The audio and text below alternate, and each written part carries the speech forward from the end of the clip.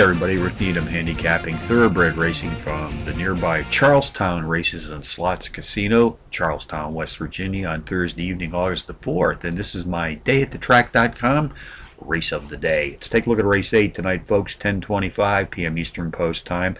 7 furlong sprint on the dirt track. 3-year-olds and up, race for a claiming purse of $18,000.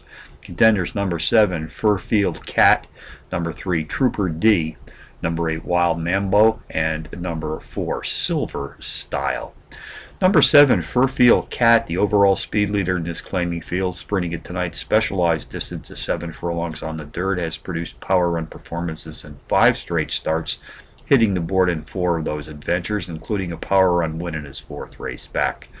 Jockey Gilberto Santiago has been in his irons on 2 previous occasions, posting a win and a place. Is back today for ride number 3. Number 3, Trooper D, takes a class drop of some 13 Trackmaster units, is also the pace profile leader in this field. Race 8 summary: number 7, Furfield Cat, tops the contenders list, which also includes number 3, Trooper D, number 8, Wild Mambo, and number 4, Silver Style, 7384 in the 8th from Charlestown.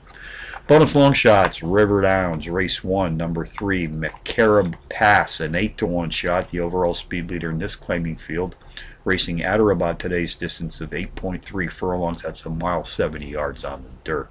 Canterbury Park, race 1, number 3, Awama's Diamond, 4-to-1 in the morning line, the overall speed leader in this maiden field, sprinting at 6 furlongs on the dirt.